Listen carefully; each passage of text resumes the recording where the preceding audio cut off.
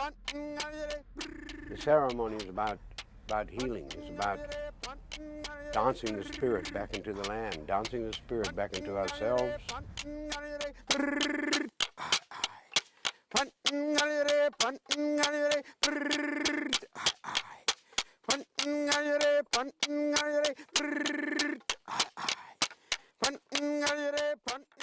We go through ceremony to make sure that we've got enough spirit within ourselves to go out and do this healing. Healing this land, healing the rivers. Poor old Mother Earth has suffered enough. Bring the rain down to fill the rivers up again. Aboriginal dances revive the spirit. The ceremonies that we do are very important. We went all the way to Murray. Yeah, it was good to go all the way up to Queensland and dance through all the communities and that, and come back into tal-kin-jeri country and finish up at Goa.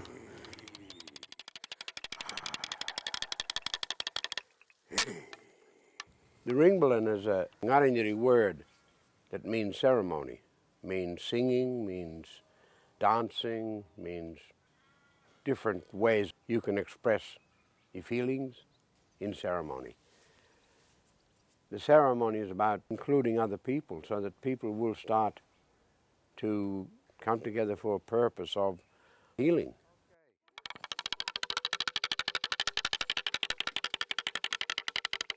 The ceremony is about healing this country, healing this river, but also about healing our people. What the tal-kin-jeri call miwi, the spirit that lives inside of us, is to heal that. Because that fire that's there is slowly going away.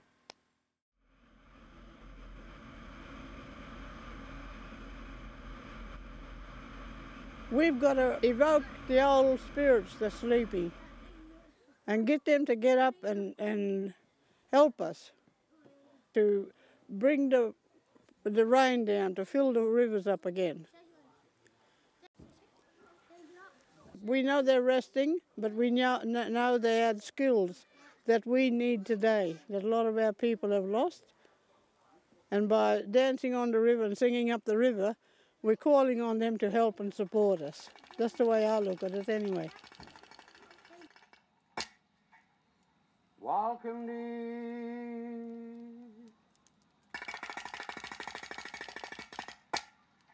Rika.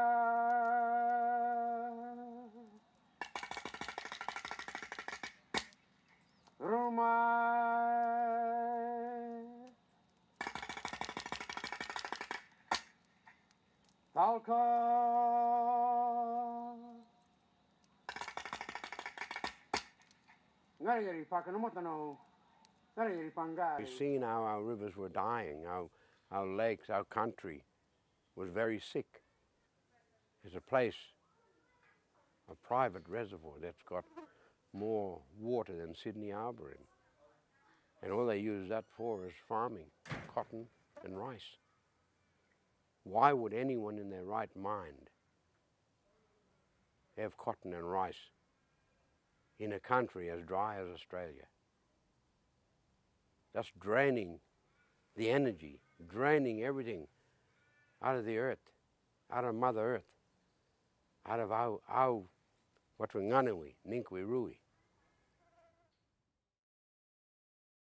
I believe our poor old Mother Earth has suffered enough with all the drilling for oil and gas and you name it. You know, there's hardly any decent organs left in Mother Earth. All the minerals they're getting out of it. So, you know, I feel for Mother Earth. I really do. I said, we were thought to walk softly on the earth. Our mother, you know, on the land. And then you got these giant machines coming in, raping the land and doing everything, you know, out of the ordinary to it. Our old people would be turning over in their graves if they knew what was going on today. But I think it's wrong that they only listen to certain people. We've been speaking out for years about the destruction of our waterways here, but we never ever get a decent response back. So I don't know, sometimes I feel like getting the old spirits to work a bit more harder. You know, at least they're on our side. A lot of my old people now, they won't eat anything out of the river because they're worried that it'll make them sick because they see the water looking so sick. You know, and we want a healthy river and we want to be able to utilise all the resources available from the river. You know, and along with that, you know, our old people have started changing their diets to a Western diet because they can't eat traditional food anymore, and that's why we get heart disease and we get kidney disease and cholesterol and the whole raft of health issues from a very bad diet. The Menindee Lakes area was rich and abundant in food for the Aboriginal people who used to live around the lakes years ago. They had access to just about a great big supermarket. It was beautiful. You had plenty of water life, the fish and the ducks and whatever, the eggs from them. And then you had the meat around the edges, the rabbits, the gillars, the whatever, kangaroos, emus. And our old people used to come from the mission, which is 11 kilometres northeast of Menindee, in a horse and cart. And they'd kill the emu out here in the lake and cook the emu in the old traditional way. And then they'd wait until it was cooked, maybe 3 or 4 hours, and then they'd take it home in the cart and carve it up to the people on the mission. And, you know, we used to come out here as children and play around the lake's edge as well. And we used to come across some of the holes that the old people dug and the bones, the remnants of the emus that were around. Sometimes they'd have a feast out here and leave the bones, you know. So I guess it looked like we were looking for the footprints of our people, and we found them by the bones left behind. My uncles who were in their late 70s, when they were kids, they tell me stories of how they used to dive for pennies in the bottom of the river at Swan Hill, and yeah, you know, they could see fish, big cod swimming in the river, and now, you know, it's so dirty that you can't see anything in there. We're lucky down this stretch of the river because it gets a little bit of clarity down here, but you know, I drove from Swan Hill today and you could just see the dirty river all the way along till we get down here. And once they put the carp in, that's when everything went twice as muddy. No, it'll never come back to crystal clear. We can see the yabbies digging their holes in the river banks and everything. Not today. The ceremony we've been doing, travelling all the way up to Maramara, east of Cunnamulla. We travel up there. We start dancing out on the claypan, out on the dust. Dancing is just a little part of the ceremony. The belief in our ancestors, the belief that they're there to help us, the belief that they will bring that water all the way down to the Murray mouth, all the way down to our country. That's what this is about. How we bring that down there. How our ancestors will help us. Because that water is the lifeblood of this country. It's been like that for thousands and thousands of years. From when we, the people of this land, were the only ones here, we looked after that water. We looked after it. We missed out on a couple of floods because they diverted them into other tributaries up near the cotton fields. They were filling in, siphoning water in and filling up dry riverbeds up top, and not unbeknown to the people down south. You know, so we missed out on probably 2 full rivers that we should have had. But they don't want to hear about that. Yeah. No, sad situation. Oh, you know, some people have to give a few things up. We can't keep going the way we have, you know, and this is where the basin plan came from. You know, the realisation that we'd overused the water resources in the basin and it was making the health of the whole environment suffer. That, you know, irrigation they're a very strong voice, you know, and government listens to them. So they continually claw back water every time we try and get some wins for the environment. The irrigation lobby usually finds a way to get the water back. But you know, they need to realise that they don't have to give everything up, just a bit would help. You know, if we all work together, it can be good for all of us. For years, people didn't listen. They didn't care what we said. They wasn't interested. They wasn't interested in how people felt. You just stay over there and keep your mouth shut. That's what you do. But now we've got a voice. And we need to build that voice by ourselves. We don't need to be told, oh, you can speak now, you can do this now. No.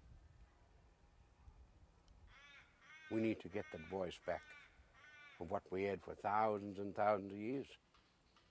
We need to get that back so that we be heard and say, well, okay, no.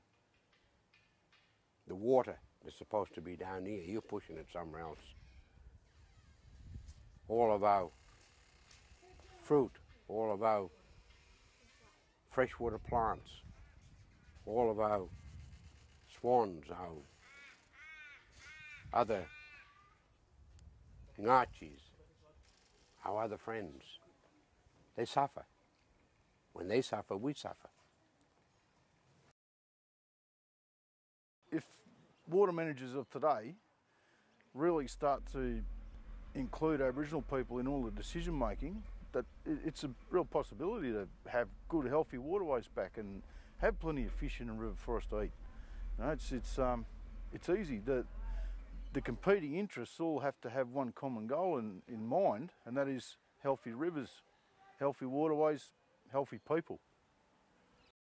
As healthy as anything, it's crystal clear like the sea. Now it's all muddy and murky and everything else. We just got to keep looking up, I suppose, and hoping that things will happen, bring the rivers down.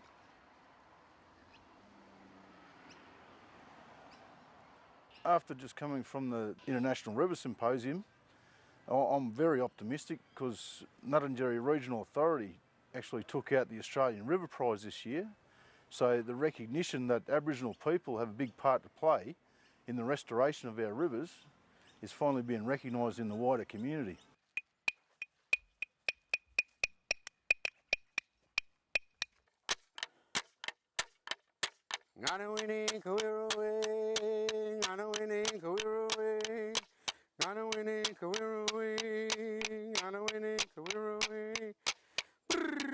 A lot of the old skills in regards to the weaving, whatever, has been lost by a lot of people. The one thing that we continue on with is the making of weapons, small like clapsticks and things, but basket, string, making bags out of strings and so on. We still, a couple of us who still got that knowledge, we'll still sit down and work with string. But the older people used to do the weaving, but you don't see many of them doing around here now. And I think they look to South Australia and to down further along the Murray River to find people who can still do it.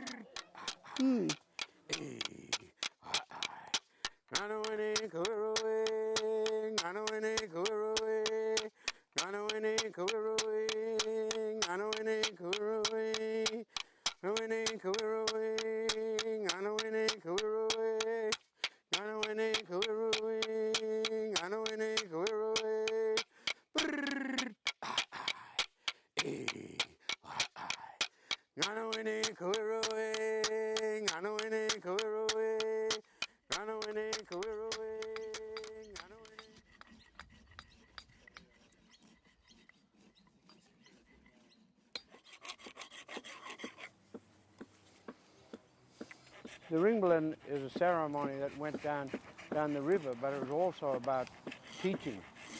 You're learning the stories, you're learning the dances, you're learning how to interact with other groups, but you're also learning about how we made our clubs, made our artifacts, the basket weaving, and that was exchanged with other groups.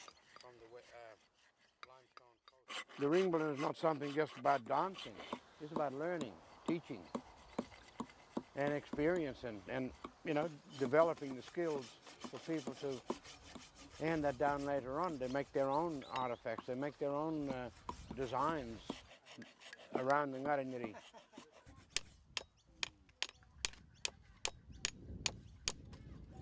A lot of this was traded down along the rivers, traded with our wood, traded with our shells, traded with the reed spears that we make. So, yeah, it was just to show that our culture is still very strong, and our way of making artifacts is still strong. They use the rocks, they use flint to smooth it up. That was a form of sandpaper. He learned by just watching. And same as all of us, we learn by watching and listening to people. When I done it with my uncle, the same way. He set us down and said, well, this is how you make this. This is how you make this type of weapon. This is how you make this type of boomerang. This is how you make this type of club. And it'll go on like that all the time, where people are sitting down doing this. And then later on down the track, Sean will be teaching somebody else. It's my first time making one. It's a challenge, and you just follow instructions, what Uncle Wiggy says, and then you just do it. I can learn from it, I can teach. It's normally for fighting. You can use it for hunting, but it's normally for fighting. I just gotta thin this bit out, and you just throw it, and then either end it will land. It will get stuck in you. I just wish all the kids would be here. It's something that we've got to do and continue on doing, is passing on what we know. There's not many of us left who've got the knowledge, but passing it on to the young ones now to carry on. And it's a great idea to teach them when they're young like that, because they remember a lot more as we're teaching them when they're younger than what they would be if we taught them when they were in their late 20s. You could see the pride in their eyes, that they're proud of who they are and where they come from, and that their dancing isn't just something was made up. It was something that was a practice that was done for thousands of years, and it's passed on from generation to generation and to these younger kids now. Our traditional culture and dances, there's wide interest for it, and it really captures people. So, and the future generations love it. The kids love it. So, it's a good focus point. The elders are like the bearers of knowledge and the keepers of country, so we should just continue passing down culture and knowledge to the next generation, because they're the next lot of elders, and we need to respect each other and teach each other as much as we can. It's important to teach the young tal-kin-jeri children about their culture, because when we get older, they need to teach their grandchildren, and it goes on and on. Now, we've got the opportunity for people to see our ceremonies, for people to be involved in our ceremonies. Opportunity to teach our children, to teach the dancing.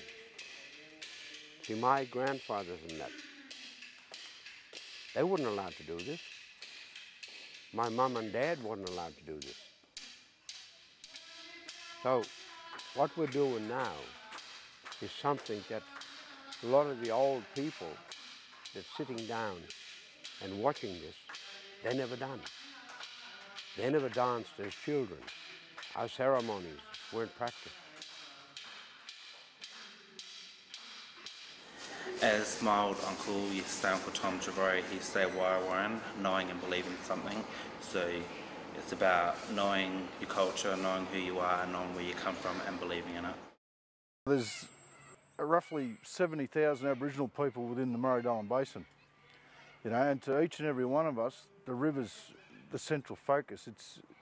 It's a core to our spirituality. Our culture has been built around living with our waterways, and water is life. And we view the environment as a holistic being with land, water and air. So the revival, the cultural revival of our people that Uncle Moogie's driving with Ringbalin, we all need to get on board, and we need to make that grow. And it needs to go outside of just Aboriginal people. All people in the basin need to understand the spirituality and the culture that's connected to the waters. And once we can get that message across, everybody will feel that connection. And once you're connected to something, you want to look after it. So that's our hope for the future. In ceremony, you've got people coming together. You've got people asking questions. You've got people wanting to be involved. All of that shows you and tells you that people want to join you. They want to join this move to learn about this land, learn about the stories, learn about the culture of the land they live in, which is only right. They should. And you can't force it on anyone. If they want to learn, that's all right. If they don't want to learn, that's okay too.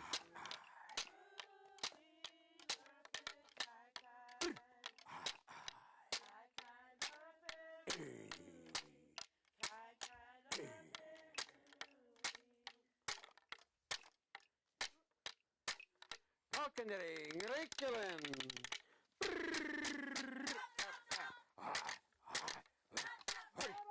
Our culture is still very strong. And there's people out there that's hungry for it. They thirst for that ceremony. They thirst. It's like going through life and there's something missing. You can't put your finger on it.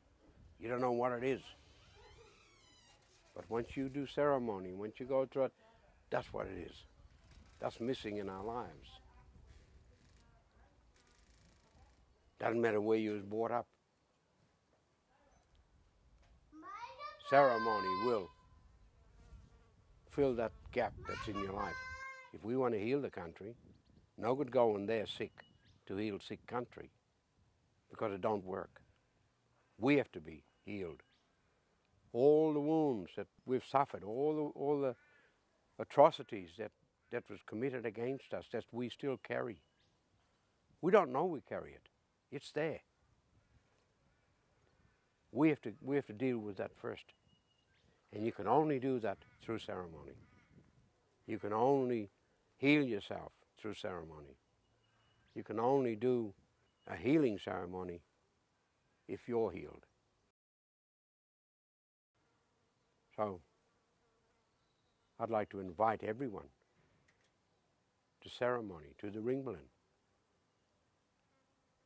Come and be part of that healing ceremony of this country, of your country,